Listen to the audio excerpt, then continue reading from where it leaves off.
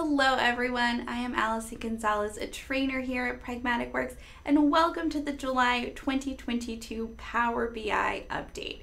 We're going to go over 5 of the changes the Power BI team has put in place this month. There are a lot more, but we just picked 5 of the ones I personally like the best to cover for you. Also, I'll have linked below the entire documentation from Microsoft with everything else that they have worked on this month because it's a lot. So let's get into it. All right, so first up, error bars are now generally available. You can see that they put a lot of new capabilities in this month to really make this feature a lot more robust. We've got data labels in here that we can now see around those error bars, which is really cool to be able to see that really easily. We can also enable in our data label card for the formatting pane. We can go and change their font style, the color, and just like you can with regular data labels. Really easy to do. You can also match the series color as well, which allows you to color those error labels with the color of their associated data series. Really good update with that one. And I'm also going to demo that out for you at the end of the video in Power BI, so people actually see that in action. Next one, with our good old Azure Map here, there is now a filled map layer.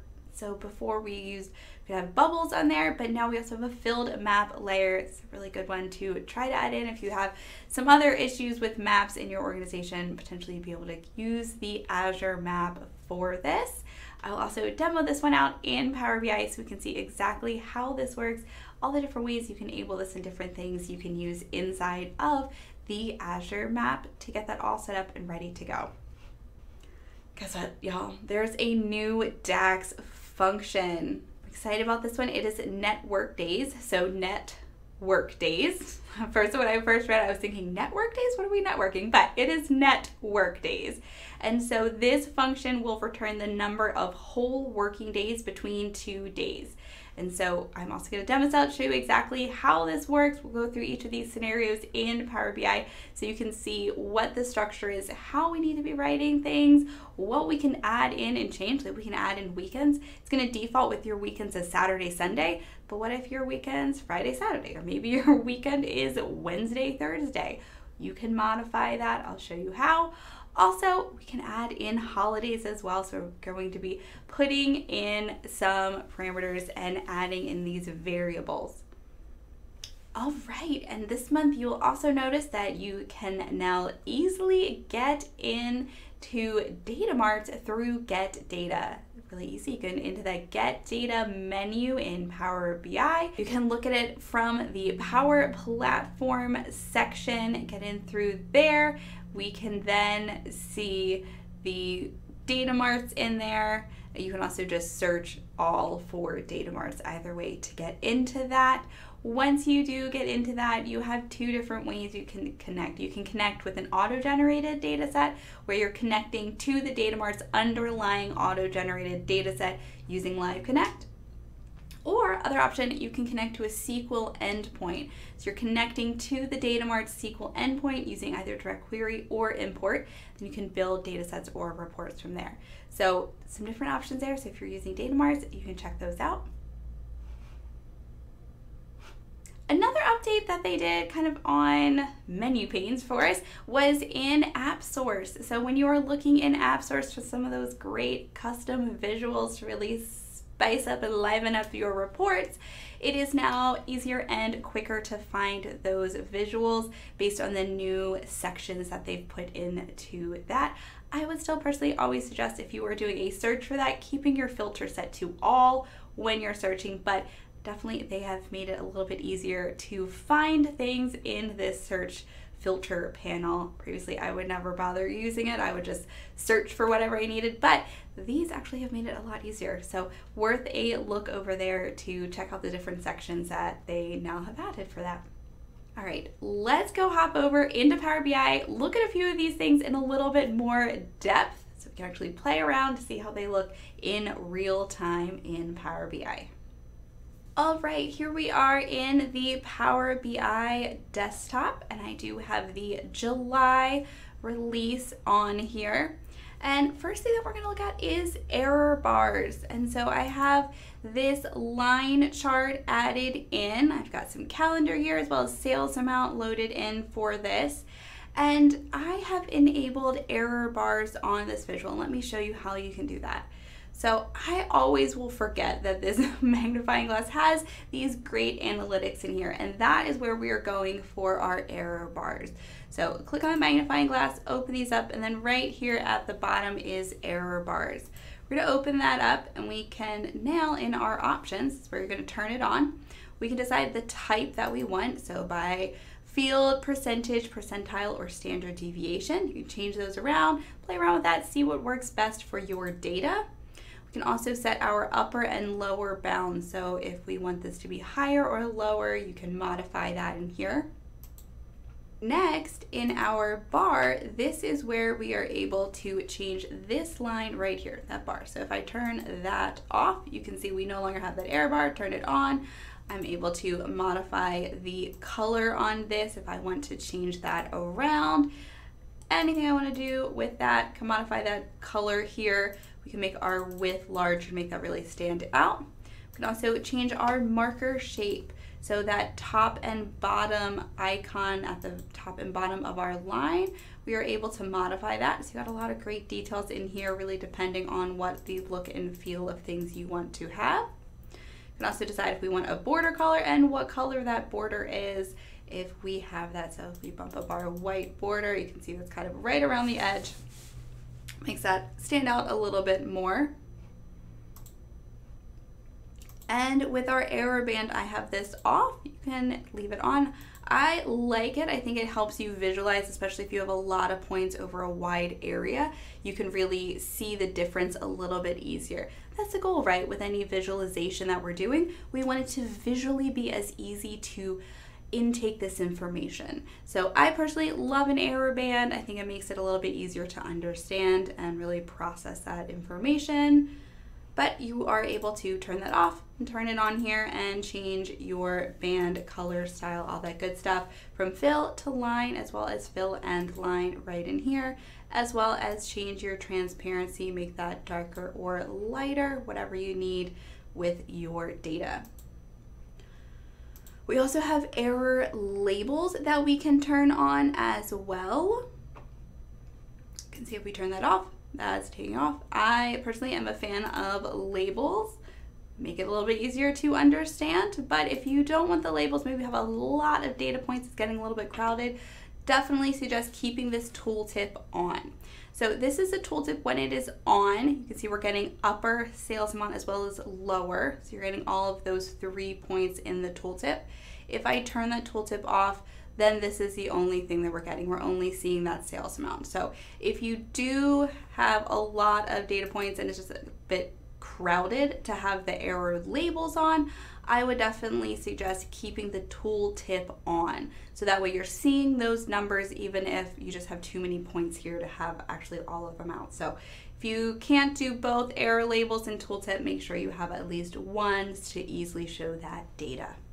Let's now take a look at the Azure Map.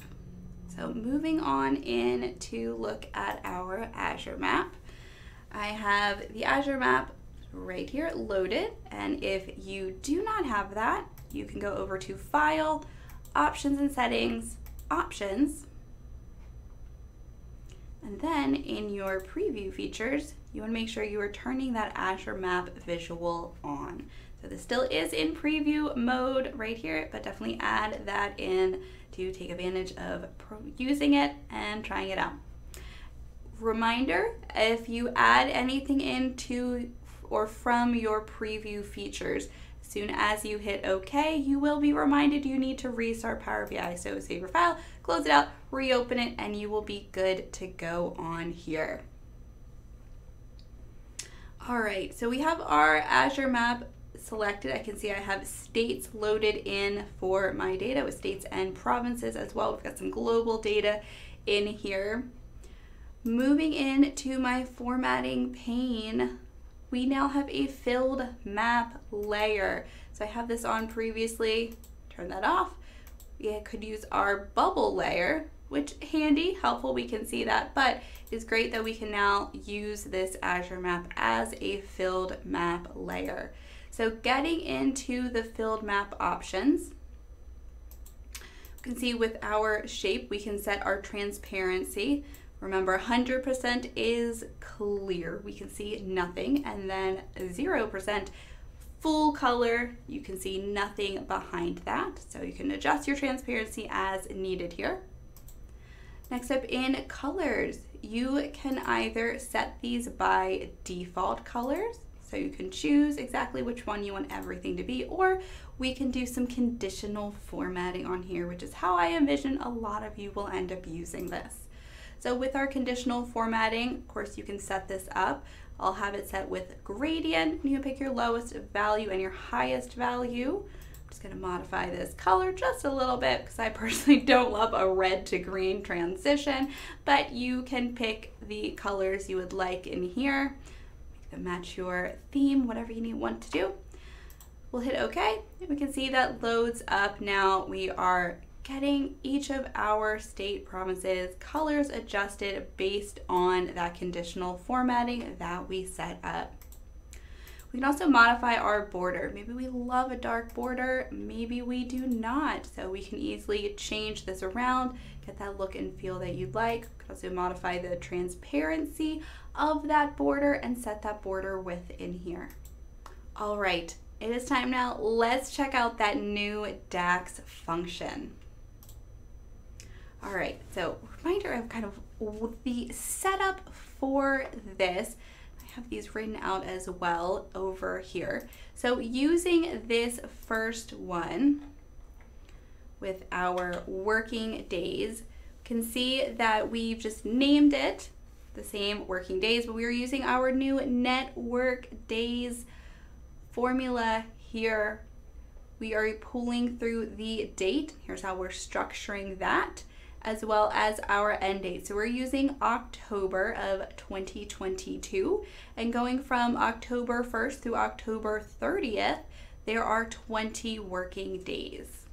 However, if we switch that up, and if we decide, all right, our weekend is no longer Saturday, Sunday, we actually had a shift, now we're gonna do Friday and Saturday instead, we would be looking at it this way instead, and we're referencing this 7. Now let me just show you on our next screen, I have a calendar already set up for us. We can easily check this out as we're looking at all of our points. We can see, looking at this, the 7th is the Friday, and that is going to change the day that we are seeing.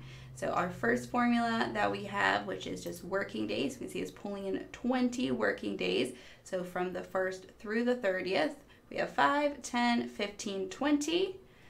With this one right here, where we are including, or rather changing, our weekend to Friday and Saturday, we now have 5, 10, 15, 21.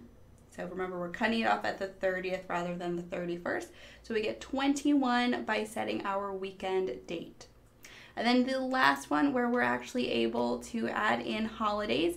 See, added in a variable where we're bringing in 2 holidays. We're gonna say, all right, you know what, the 3rd and the 4th also are holidays. So in that same time frame of the 1st through the 30th, with us starting our weekend on the 7th, so Friday and Saturday, plus 2 holidays, now we're getting 19 days.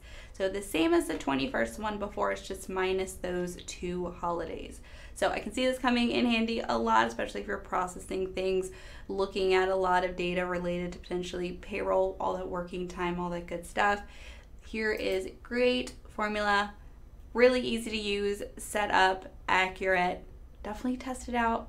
See how it goes. Let me know in the comments below if you are using this, have you tried it out, and how that goes. But really handy, really easy to set up. Again, you can set that up with this structure. You're setting your first date and your last date. It's always going to default to Saturday, Sunday as your weekend, but you can adjust the day that that starts on, and you can also add in, or rather subtract, holidays from that as well.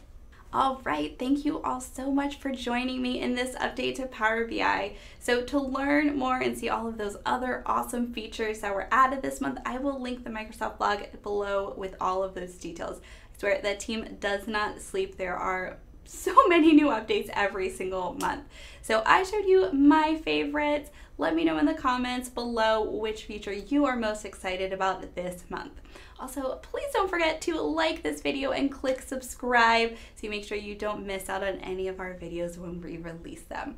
I will see you in a few weeks to talk about the August 2022 release, whatever amazing new things that team has for us then.